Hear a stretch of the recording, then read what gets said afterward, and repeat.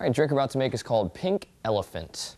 And first thing we're gonna do is put some ice in a glass, and we're gonna chill 2 ounces of gin. So measure out 2 ounces,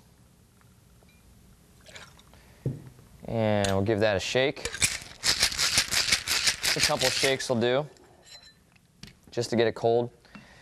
Now we're gonna add a splash of grenadine to a brandy snifter here. All right, that'll do. And we're gonna swirl it around till we get the glass a nice pink color.